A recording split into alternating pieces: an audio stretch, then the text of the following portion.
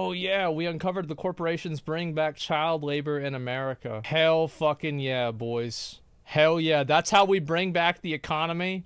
That's how we make America great again. That's right. Put the kids back in the mines. What is it on? Oh, I'm gonna pass on that. That's Iowa State Senator Jason Schultz. He's the sponsor of the most dramatic rollback of child labor protections in the nation. Wow. Even if he doesn't want to talk about it.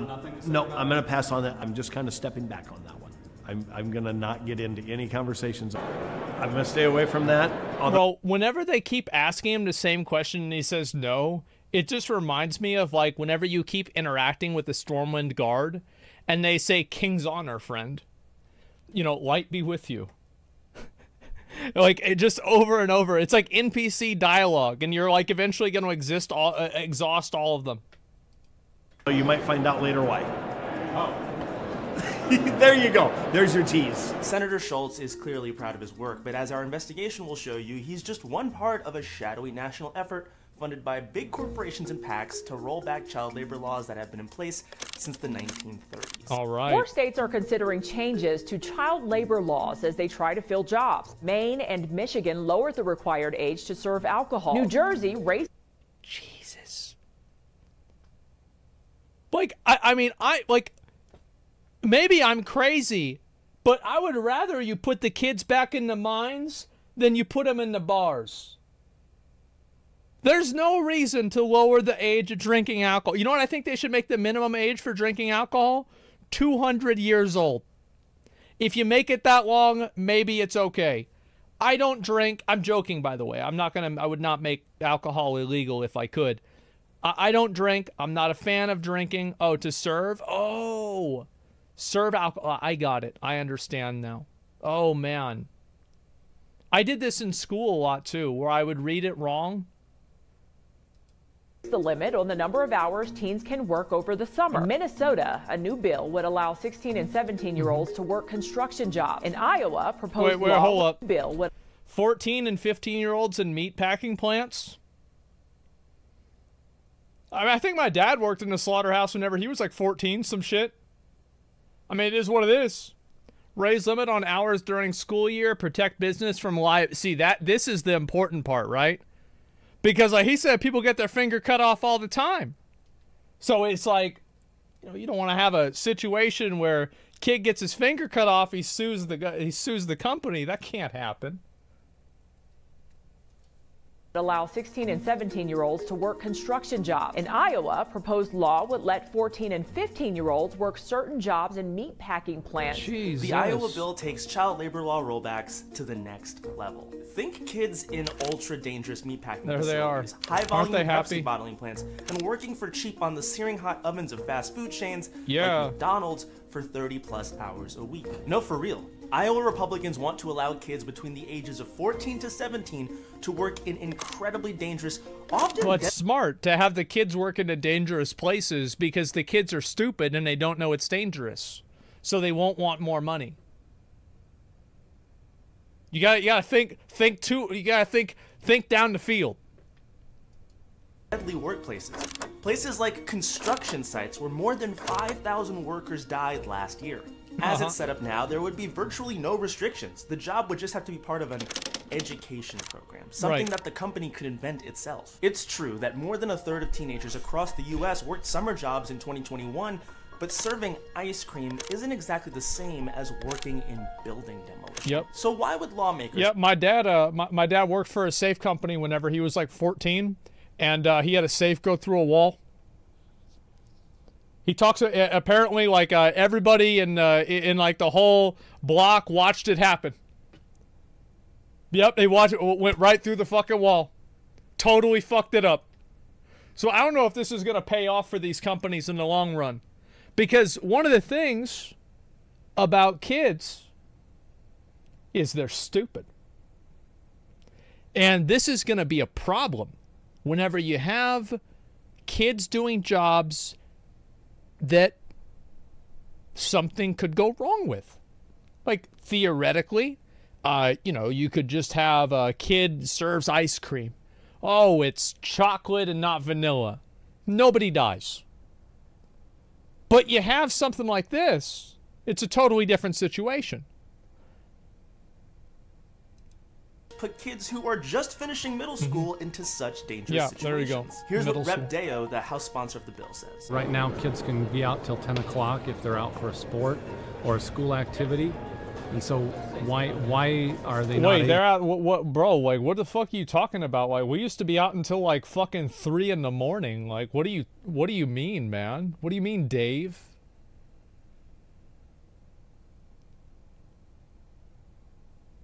Yeah, well, I mean, it makes sense, right? You look at it from his perspective. You know, the kid is, he's out of the house, so he might as well be working in the coal mine. I mean, it's just like, I mean, he's not in the house. He's halfway there to begin with. To be able to work until, say, for example, 9 o'clock. Yeah, it's An better actual even. expert we spoke to firmly disagreed. It's a bizarre argument to argue that playing team sports is akin to working in a, in a factory or some other dangerous environment. We like kids not to work more than 20 hours a week because that's... Well, the reason why it's different is because it doesn't fucking matter if a kid drops a football. But if a kid drops a knife, that could be a situation. It's kind of a Gives a cutoff fuck. for damage that's done to them educationally. Mm-hmm. Okay, so why are lawmakers actually doing this? The bill was really spearheaded by the Restaurant Association. Yeah, I bet it was. At least we're Well, I'm sure it's because the Restaurant Association wants to pay them a livable wage. Yeah. That makes sense. along. We were asked to be, we were invited to come along. That's Brad Epperly, a lobbyist who works for big corporate clients like the Iowa Grocery Industry Association. Uh-huh. He's outright admitting to us that the Iowa Restaurant Association was the driving force behind this bill. Yeah. They're an affiliate of the National Restaurant Association, a trade That's group the way that we do things here. Now, why is it the way we do things? Money. that represents some of the biggest names in fast food, like Burger King and Taco Bell. Burger They King also is lobby good. for I like big Burger King corporations like and Taco PepsiCo and Bell. Cisco. And from one look at their newsletter from this time last year, you can tell they've been hard at work spreading the gospel about the benefits of young labor. The hands-on internship at the slaughterhouse is their big priority this year, but we can't give them all the credit. Yeah. This child labor law rollback originated at a meeting of the Iowa Workforce Development Board, which is overseen by Governor Kim Reynolds. Most of its members are corporate CEOs and lobbyists, and they meet up several times a year to come up with new policies. This bill was a product of a meeting in November. The WDB is chaired by Jay Iverson, executive officer of the Association of Iowa Builders, hence the emphasis on kids using bandsaws on work sites. I remember, like, we used to use bandsaws in, like, middle school, and I remember if you fucked around on the bandsaw, like, our teacher was a veteran of, like, the Korean War or something like that, and he said, if you do anything, like, if you don't call him sir, you're kicked out of the class. Like, that was it. And, like, nobody ever messed anything up. And I couldn't imagine that, like, one of these companies is going to be that strict. I bet they probably don't give a fuck even nearly as much because they're trying to make money. His job was to make sure people learn how to use a fucking bandsaw. Lobbyists from the Iowa Association of Business and Industry are well represented on the board, which gives member corporations Now, like to be fair, there are bandsaws nowadays that can detect whether your hand goes into the bandsaw, and it can stop so fast that it will not even break the skin, even if you put your finger into the bandsaw. That technology is available, and I can guarantee you it's probably not at the slaughterhouses that they're fucking having kids go to. So, like, it's there. Well, I mean, obviously they don't have it, right? But, like, it's theoretical, right? I mean, yeah, we could save the kids' fingers, but I mean, it costs a lot of money, right? And it's like a whole thing, and it's not a bandsaw. I thought I saw one for a bandsaw. I saw a circular saw. Is there not a bandsaw one? Was it expensive? Yeah, it was expensive. At the table. And of course, no race to the bottom would be complete without the Koch-funded Americans for Prosperity and Opportunity Solutions Network, also lobbying on the bill. Given their obvious enthusiasm... It's so crazy to me that these dudes can drop... Look at this here. Like, they gave this woman $8,000, and she's towing the line for these two fucks. No, 168 is all of the governors. It's all of the people here. They only gave her $8,000. How is it that there are 17-year-old Fortnite pros that exercise more ethical judgment in not showing a Raid Shadow Legends sponsorship on their live stream than the state governor? State fucking governor taking $8,000 just to fucking to put the kids back in a fucking slaughterhouse. Are you kidding me? It's amazing. Wow. And Opportunity Solutions Network also lobbying on the bill. Given their obvious enthusiasm, we tried to get some of these lobbyists to talk to us about the many benefits of child labor. I'm sure you'll find plenty of people that are willing to talk to that. I'll go ahead and do this. Yeah, he's gotta go. But they were a bit shy to take credit. Yeah, he's gotta go. The next part of the bill was clearly written for the Iowa Restaurant Association, Hotel and Lodging Association. $3,500. Are you kidding? Jesus. No, this one, no, the other one was $15K. This is oh my, like you put all that together, it's like $20,000. You're gonna sell us out for like $20,000? Get the fuck out of here. Have some self-respect. Ask for millions of dollars. At least extort them for more money before you fuck us for it. And National Bureau of Independent Businesses, the state leaders in low-wage jobs. It would allow 14-year-olds to work in giant freezing meat lockers and raise their mandatory clock-out time from 7 p.m. to 9 p.m. and then 11 p.m. in the summer. The research that has been done has found pretty clearly that 20 hours is kind of a cutoff, and when kids work more than that during the school week, their grades start to plummet. And their school completion That's rate. crazy. Like, my grades plummeted and I worked 0 hours a week. So I can only imagine if you had a job at the same time, this would be, wow, that would be bad.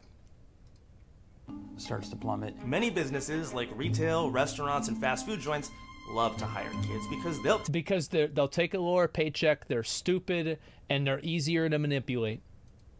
Take a lower paycheck. Yep. If they can stay at work even longer, places like McDonald's, which loves hiring kids, don't even need to worry about hiring adults who can fill those jobs. That's right. And you know what? McDonald's is going to hire a 14-year-old because a 14-year-old isn't going to be like, you know what? I think these wages are a bit low. Maybe we need a union. Guess what? They don't teach what unions are until 12th grade. So you've got at least 3 years, 3 golden years, that this kid can just enjoy his job before he learns all of this, like, fucking communist propaganda about, like, unions and labor laws and fucking just bullshit like that. Alone paying them living wages. Children's brains are not fully developed, especially... Yeah, I can't wait to have some... Like, this is the thing. I go to McDonald's, and these 16-year-olds, 15-year-olds are working at McDonald's. They don't even wear the uniform, which, like, I don't care. I do the same thing. They don't even talk to me. They're like, hey, you drink? I'm like, yeah. The receipt? And I'm like, no. And they give me the receipt. I'm like, all right, see ya. And that's it. I don't want this kid working at a slaughterhouse. He's gonna cut his fucking arm off. They don't wash their hands? Well, they don't wash their hands because if they wash their hands, they get their phone wet. And like, so like, whenever you pull up to the window, they're like, oh fuck, I gotta get off my phone again. There's all these annoying fucking customers showing up at my fucking employment. This is the worst. Of the brain that exercises caution, that tells a person that, oh, this is dangerous, I might get hurt. That part of the brain is just not quite there yet, and it doesn't really fully develop until the early or mid-20s. The bill would also let 16 and 17-year-olds handle alcohol on the job. No, that's good. Effectively puts them in pubs and bars with intoxicated adults. No, that sounds, wow, what a good idea. That sounds great. Uh-huh. Really, really smart, bro. Over in Iowa, they've got some real good old boys making decisions. What could go wrong? Consider these all big wins for BlackRock, Vanguard, Wellington, JP Morgan, Fidelity. Those Wall Street titans naturally own big stakes in the multinational food distribution powerhouses Sysco and Performance Food Service, two of the top donors to the Iowa Restaurant Association. Truly the voice of small business. Oh, yeah. But there's one company that benefits more over any other. Hy-Vee, where there's a helpful smile in every aisle. Hy-Vee is one of the biggest employers in Iowa and one of its most prolific violators of child labor law. Every few years, a new report seems to come out about all the minors unlawfully working for them. Since 2000, Hy-Vee has been fined over $700,000. If the punishment for a crime is merely a fine, then that crime only exists for the lower class. You know where that came from? Final Fantasy. What about putting a gun on my phone when you bought you whenever you get cooking? Well, listen to this. I went to fucking Chipotle, and so I went there. There's two different times. So apparently the guy there was the manager. And he's like, are you like a streamer or some shit? Because the kids here always talk about you whenever you come in. And I'm like, yeah. And he's like, that's crazy. I'm like, yep. And he's like, you want a drink? I'm like, yeah. I'm going to get a large drink. And that was the end of the conversation. So a week or two before then, about 5 Chipotle visits before then, I went there, it was like 9, 10, 9:30. I closed at 10. Like, I mean, 9, 10, and then it would be 9, 11 after that, right? Well, bad example, but you know what I mean. And they told me that they were closed. And do you want to know why they were closed? Is because 7 of them were sitting in a little circle. And they had like a beat on, and they were like freestyling with each other, and they had shut down the store. They said, we close. We don't have time to give you food. And it was like, I would be so mad. But like, I would have done the exact same thing. I would have done the exact, what they would beat up. Yes. Yeah, they're just sitting there like listening to fucking instrumentals and rapping. Yeah, it's like, whatever. I'm like, yeah, all right, whatever. I'll see y'all later. So it's like, you have kids working at a company, and you're going to have some problems. Also, let's do a little bit of math here. 32 records, $700,000. So that means that each one of these costs them, like, I don't know, what's the fucking math on this? Like less than 20 grand each time they fuck this up? How do you only lose 20 grand whenever you accidentally hire a kid? 20, 25, yeah, there you go. That's so dumb. For more than 30 labor law violations, including a big fine last year for safety violations. Get the fuck out of here, a big fine. That's nothing. But as much as they forked over to OSHA, Hy-Vee has been even more generous to Kim Reynolds and Iowa. Oh, wow, $71,000. Okay, that's still less than a gambling sponsorship at stake. People still don't do steak. I mean, again, how is it that this fucking... She's a career politician, and she is selling out for less than people that play video games for... This is so sad. And look at Shannon here. Shannon's finessing us for $4,000. And this is, again, it's over 10 years. She got $4,000 over 10 years. That is sad. Republicans, shelling out over $815,000 over the last decade alone. Reynolds even kicked off her 2018 campaign for governor at a Hy-Vee and appeared on their bespoke talk show. Hy-Vee is a great example of a phenomenal employer. They're one of our largest. Maybe she's working an extra shift there so she can make the money back. Maybe that's what it is, guys. I think it all starts to make sense. She's strapped for cash. Employers in the state of Iowa. They're in small communities all across this great state, and one of the major employers in these small communities. Fuck. So very, very grateful to that helpful smile in every aisle. Yeah. It's unclear how many nice. kids were working there at the time, but Hy-Vee is just one of many corporations that are now regularly being caught violating child labor law. I mean, mistakes happen. It's like it's a national corporation. Like, a mistake happens, right? Like, okay, or some fucking dipshit that, like, works somewhere else. Yeah, sure, it happens. But, like, you're talking 32 fucking times?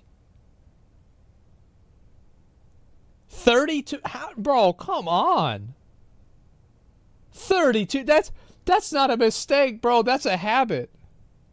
For a bill pitched as a cure for so-called worker shortages in Iowa, where the minimum wage is still $7.25, and so many other states, the reality is damning. You've seen the headlines, including the huge recent expose in the New York Times about the proliferation of child labor. Since the Oh, God. Of course, right? Well, let me read this real quick. Migrant children, brutal jobs. Bro, I'm so sick of this shit. Like, I really hate this philosophy that some people fucking have, that the way to solve labor problems is to import third world people and use them as a slave class. Can we please leave this in the 1800s? Please, can we stop this shit? It's so annoying. It worked for the Romans? Yeah, I know. Of course it did. Of course. God damn. Recent expose in the New York Times about the prime capitalism? It's not, though. The thing is that it's actually not capitalism, because these people are not working in a free market. The reason why they're the first thing that you do in a capitalist environment is you make it not capitalist. You immediately shut that down. Because in a capitalist environment, in a free market, you can lose. Well, you don't want to lose, do you? That's why you price fix. That's why you talk to other people behind the scenes. That's why you do all the things that we have laws against. See? That's how that's the thing. Not true capitalism, guys. Well, what I'm saying is that I don't think that we really need to make a, you know, is this real true capitalism? Obviously, importing people, I don't care. Like, people that were socialists did this shit too. Everybody does this because it's cheap. It doesn't matter if you're capitalist or socialist. There's cheap fucks and greedy fucks everywhere. People always have these terms that they want to use. This is your hobby horse. Oh, this is the bad term. This is the good term. Bro, there's bad people and good people. Child labor. That's annoying. Since the pandemic began, violations have exploded and were up by 37% last year. Of course. Packer Sanitation Services, yeah. Hyundai Kia in Alabama, Blackstone owned PSSI, a sanitation company with systemic violations. Instead of cracking down, states are lining up to legalize the practice. Well, it makes sense, right? Because, like, they have to deal with all these fines, figuring out, like, these companies, like, oh, God, it's another one's breaking the law. Oh, how can we solve this? Let's get rid of the law. There it is. Now we don't need to worry about it. 10 over the past 2 years alone. It's much the same story in Arkansas, Ohio, and Wisconsin. Big donations by big corporations are leading to laws that put kids at risk in order to save a few bucks. That's right. The intention is written in plain English. The original version of the Iowa bill called for total corporate immunity if a kid got injured at a dangerous workplace. Lawmakers were forced to scrub that last part, but employers will still avoid liability if a kid gets into an accident while driving home after working late into the night. Exploit a kid's cheap labor, then send them packing, and no responsibility when there are consequences. It should go without saying, but such a textbook example of corporate greed and corruption shouldn't qualify as educational experience. Well, I don't know if it's educational experience or not. Like, that's not even the point, corporate greed or whatever. I don't want some stupid fucking kid working at a slaughterhouse because he's going to fuck himself up. And if he fucks himself up at the slaughterhouse and he cuts his finger off, then he's going to be getting disability from the government for the rest of his fucking life. Who pays for that? I do. I don't want to have to fucking pay for them but trying to save $17. No, I don't want to do it. And this is what, and the meat prices go up too, because then they sue the company, and now your $2 steaks are $3.25. God damn, bro. Like, I'm so sick of this stupid shit. Why is it that these fucking politicians are getting finessed for nothing? Drives me crazy. You're subsidizing bad corporate choices. Yes, that's exactly right. Yes, yeah, exactly. Educational experience, being taught corporations suck. I mean, I'm sure a lot of the kids, unironically, are probably happy to have a job. They want to be able to make their own money and do that. They probably want to have the job. Absolutely. But it's just not good in the long term. It's not good in the long run. The solution should be automating the processes, subsidizing development for that automation, and then enabling companies to transition over to it with different types of government assistance. That should be what they're thinking about. But you want to know why they're not? It's because all the fucking people that you saw in that video, how many of them you think know how to use a smartphone? Uh-oh. How many of them you think know what a fucking a VPN is? How many of them know what an IP address is? How many of them know what the blockchain is? How many of them know what? Oh man, like, let's see. I mean, like, now we're getting into the negatives, aren't we? Yeah, it's a bad time. All of them, I don't think they do. I really don't. The smartphone? Yeah, they got no fucking idea, man. Does TikTok use Wi-Fi? Yeah, like, you saw what these people are. When that TikTok hearing, those dumb fucks, like, oh my god, I'm not even gonna get into that. I feel like the people should be able to have, like, a vote. Like, every time that you have an election, there should be, like, a redo button. And if the redo button gets like 20% of the vote, 10% of the vote, both of the people can't run again, and the election is canceled. And it goes into some fucking, like, sudden death thing, and you have to pick up somebody else. Yeah, it stops the count. The world's on the brink of another giant industrial revolution through the power of AI. Yeah, well, but meanwhile, these people are trying desperately to hold on to antiquated ideas from the 1800s. It's... Oh, God, bro. Like, I'm so tired of this shit. God damn.